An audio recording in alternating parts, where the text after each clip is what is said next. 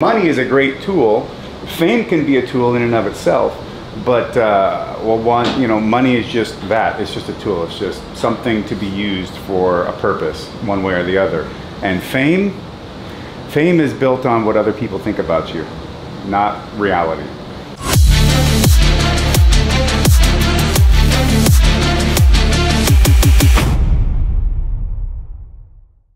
I've learned a lot over the 4 decades of health and fitness and being in the trenches with the greatest in the world. And one of those things I've learned a lot more about and how to build better muscle is nutrition and how it has changed over the decades. And that's why I have the Titan meal plan for you guys out there that are confused about nutrition. I'm gonna set you straight. Get a hold of me today. The link will be in the comments down below for you guys. Everybody, get over to the Titan meal plan and I'll see you in the Titan crew where I will fine tune any difficulties that you're having. Because I'm gonna talk to you about that on how you stayed in the grind to continue. Because it's fun for you. Yeah, well, it's we love this stuff. I wouldn't have bothered to put myself in this occupation for as long as I have if I didn't like it, right? It's just too brutal, it's too shitty, it's just too hard on you. Have someone punch you in the face day in and day out if you don't love it. And I tell the same to all these other fighters, like, don't do it because you think you're going to be famous or make money or anything, because most of the time, most people will not. But you have to decide that you have your journey and you need to walk it, and it's important to you to walk it for the reasons that are important to you. It's interesting. I think Jeffrey can confirm this. A lot of the stuff he's saying is very similar to the stuff you've probably heard me say. It's one-to-one. It's amazing. And we've talked about the way fir trees around us when we grew up. Man, it's. You already sweating? I sweat. You hit him? You hit him? Yeah. So, because I love that it's, we're not going to do this if it's solely for the point of fame and money. If we get that, great, but we'll do it before, after. Yeah, well, you also need to understand that money is a great tool.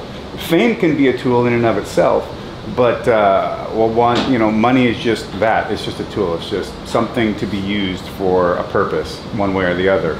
And fame is built on what other people think about you, not reality. But we're saying that to a 17-year-old. We're saying that to right here, 13-year-olds, 12-year-olds. How can you say, because that's the one, how do we take, you've been famous, you are famous, yeah. You've made money, you have money.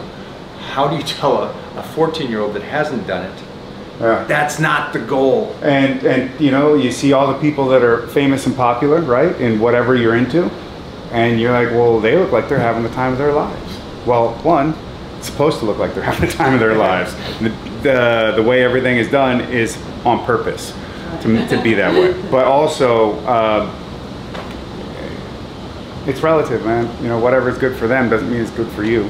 And as much as I can enjoy being at an Olympia and hanging out and going to the booths and shooting the shit and doing pose-offs with you and goofing off and all that excitement, I like to turn that switch off and get away from it. And like, no, I'm not here to just entertain all the time. I have my own life, my own way, my own privacy, and that's the most important to me.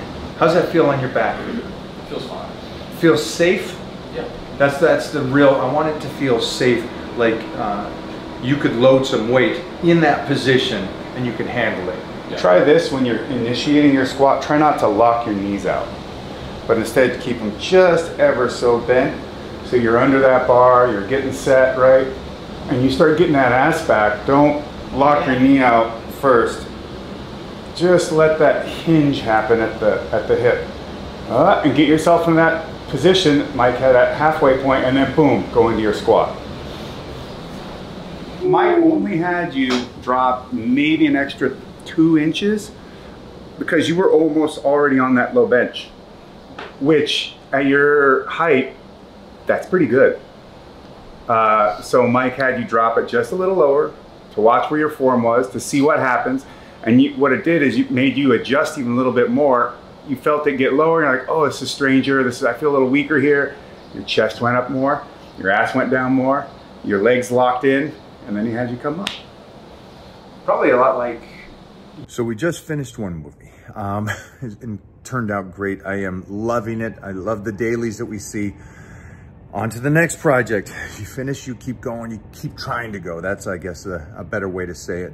And this next movie that I have booked, this is gonna take all of me. This is gonna take slice to the bone, all the character development, but also I need to be able to move and groove and keep that strength through this process. You'll understand why that is after you see the movie, but keeping the strength is key when you're dieting. And so I'm gonna show you how to do that on Power Bodybuilding. You guys have a great day, and I'll see you over there.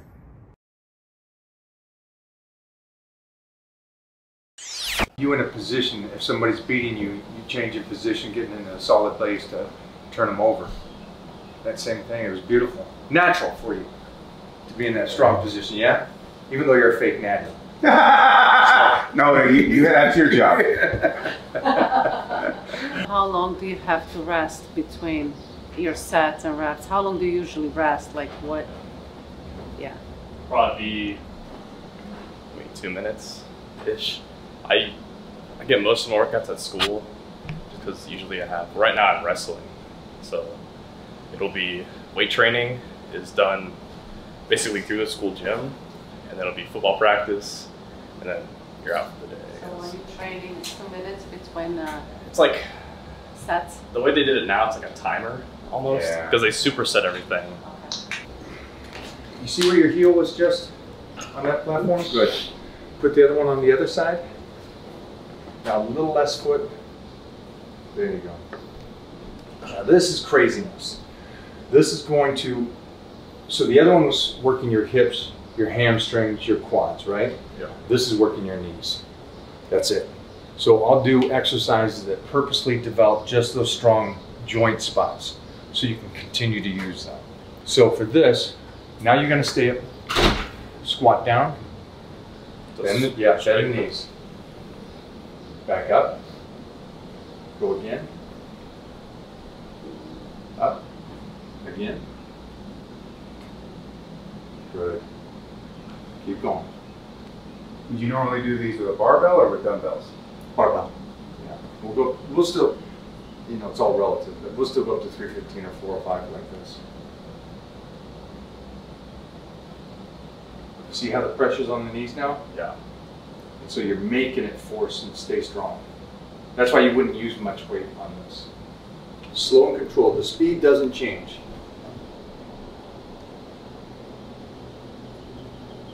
Very good. Now just one more thing. Does it hurt the knees? Doesn't, right? Can you see how or feel how that could strengthen them over a period of time? Yeah. And again, this isn't a month or 2 months, but like in 5 years, that's the goal. And you just take this up slowly, and you can do this on the same day or on another day. You can come into the gym and work out either way. Would you, let's say, Design a squat program where you've got, of course, your main lift is your primary lift would be your back squat, and then you'd have your accessories, and this would be one of them? This could be that way, and yes, I would do it that way, but it also depends on, and I wouldn't just do it that way. Okay. So yeah, it would depend. Like as I get ready for guest posing, I would switch over to something like this because it's harder than the regular squats, but it's also, I know that I'm in a deficit, and so for me, I like doing harder things when you're not supposed to. And so I know now I don't have the calories. Now I'm going to put myself in that position and make sure, even though we're getting close to it, it's like, so it'd be the same concept for you. No, not you. You're a heavyweight. Well, no, you still had to get 265. Well, yeah, I was usually under though. But yeah, okay. But I have to. But you see what I'm saying? Weight, yeah. For the 190 guy, he had to get there, but he's coming down from 215. It's like, cool. I'm glad you're strong at 215, but you're fighting at 190. So what's that going to be? That dieting, those last couple of days of water and all this. And so I got an enjoyment, and that could just be me being psycho, is I got an enjoyment knowing that I could walk on stage and I'm still as strong as the power lifters. Confidence builder, yeah. Yeah. And confidence is key. It's that time again to get my blood work done to see where my numbers are. Again, the one big thing for me is I'm keeping track of it. It's so precise. You know, competed in bodybuilding and powerlifting and martial arts, but that was all over decades ago. And so how can I continue to keep this physique and be this strong at this stage?